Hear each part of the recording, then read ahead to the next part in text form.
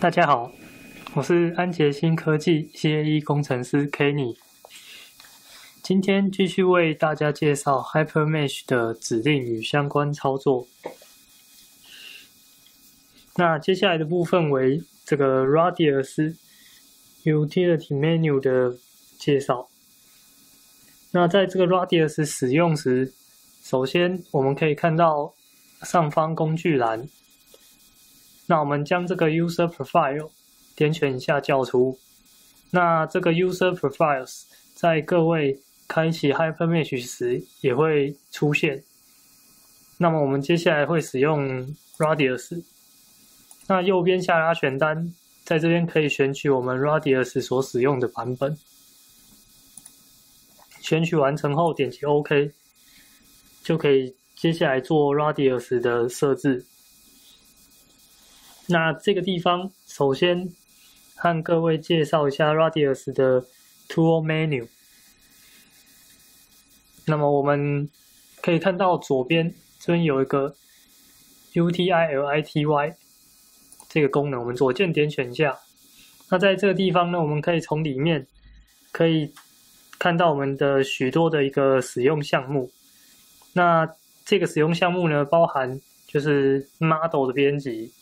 或者是条件或拘束，就是 tools 的编辑，还有 engine file 的编辑，最后是求解部分的编辑。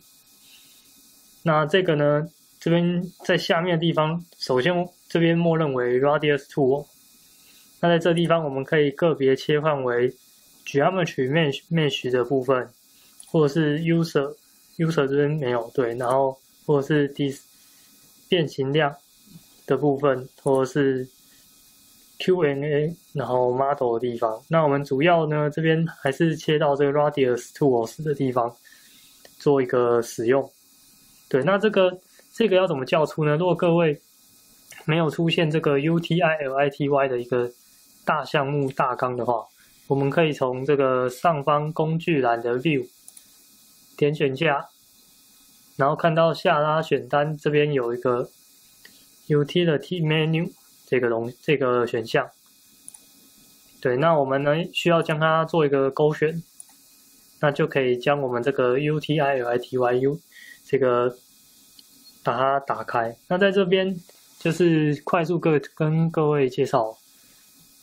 首先，这个地方我们可以看到第一个部分，它可以去 create part， 就是创建我们的 part 物件。那在这个 Artist 是 component， 那这边呢叫做 part。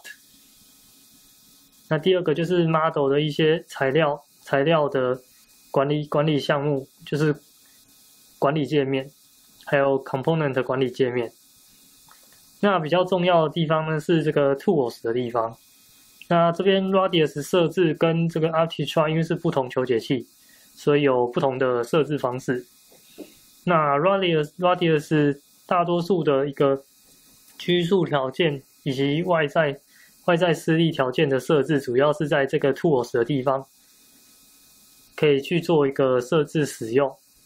那在后续的一个功能介绍中，会依照每一个功能，那详细的和各位做介绍及操作的说明。对，那在后面的话呢，就是它的一个 engine file， 还有这个 solution Radioss 的设置部分。对，那这边呢是 Radioss 的 Tool Menu 的一个基本的相关介绍，以及就是我们切换的方法。